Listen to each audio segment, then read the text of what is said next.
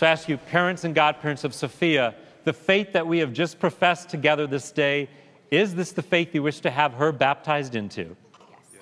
Please hold her over the font. Here we go.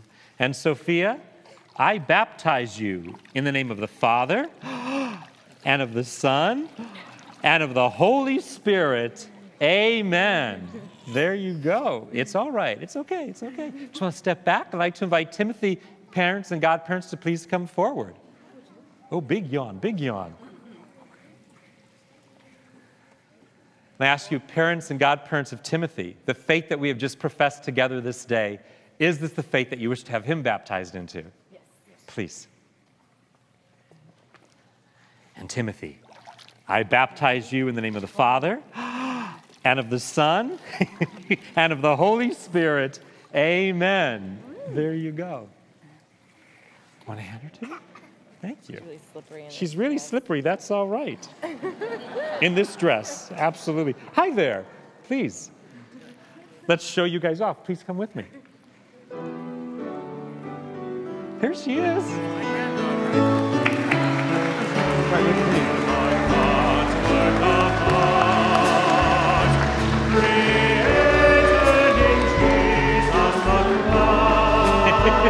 All for you, little one. You have been enlightened by the Lord. All as children of the light. You are God's work of art, created in Jesus the Christ. Please come join me in the center of the church. Join me in the center of the church. We now have 3 gifts for Sophia and Timothy that are meant to reveal in a deeper way the meaning of the sacrament we have celebrated with them. The first is an anointing with holy oil. I know oil can be a symbol that's difficult for us in our society, in our culture. We don't use it the way they used to use it in ancient times. I mean, we use it to keep our cars running. We use it for deep frying foods. And of course, my favorite summertime use is, of course, for tanning. But in the ancient world, warriors, before going to battle, would often anoint themselves with oil because they believe it made them stronger, which is actually a great, great image for us, because if you've ever tried to live the Christian life, I mean, really live it, you know some days it's a battle. Some days it is just a fight to do what we know is right and be the people we know we should be. So not bad at all. But even more significantly, in the scriptures, people who were chosen by God for special office, for special mission, were anointed with oil as a sign of that divine choice. We believe that Christ was anointed, as we heard in the scripture, with the Holy Spirit at his baptism, as priest, prophet, and king. And now that Timothy and Sophia become part of the body of Christ, they share in that anointing. They share in that work of Christ.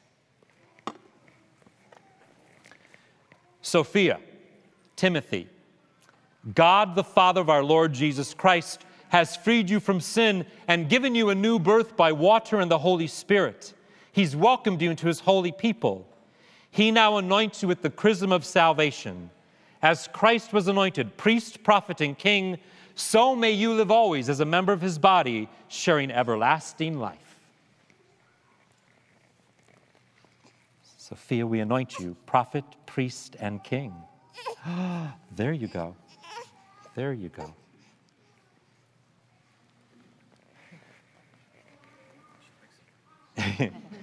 And Timothy, we anoint you, prophet, priest, and king. There you are. What is that? Yeah, as I say, this chrism oil is our most sacred oil. It's olive oil mixed with myrrh and other wonderful perfumes. So, like I say, don't often say it, but make sure you smell the baby today, because it's just a wonderful, wonderful thing. The second gift we have for them is a white garment. They're obviously already dressed in white. It's a sign of the new life they've entered into. It comes to us from the book of Revelation, where John the seer has a vision of thousands of people in heaven, all of them dressed in white and singing Hosanna to the Son of David. We are told they are those who have been saved by the blood of the Lamb. Anyone baptized has a right to a white garment, like we're wearing right here, right? It's a reminder of baptism and our call to service to one another. If you would like one, I can tell you where you can get one. You can wear it shopping or whatever you need to do. When people say, what's that? You can say, it's my baptismal garment. Great opportunity for evangelization. Take advantage of it. In any case, Sophia and Timothy, you have become new creations and have clothed yourself in Christ. See in your white garment the outward sign of your Christian dignity. With your family and friends and this community of faith to help you by word and example, bring that dignity unstained into the everlasting life of heaven. We ask this through Christ our Lord. Amen. Here you go, Timothy. There you go. And the final gift is, of course, their baptismal candle. I invite the godparents to come forward and light these candles from this large candle here in the center of the church. This is our Paschal candle, the Easter candle that was lit for the very first time at the great vigil of Easter when we celebrated the resurrection of Christ, his triumph over darkness and over death. It's this light of the risen Christ, the light of faith, that is given to these children today. Please take the candles, hold them where your godchildren can see them but can't grab them. Thank you. Parents, godparents, and this community of faith, this light is entrusted to you to be kept burning brightly. These children have been enlightened by Christ. They are to always walk as children of the light. May they keep the flame of faith alive in their hearts. When the Lord comes, may they go out to meet him with all the saints in the heavenly kingdom. We ask this through Christ our Lord. Amen. Sophia, Timothy, you have put on Christ. In him you have been baptized. Alleluia, alleluia. And let us welcome the newest members of the Roman Catholic Church.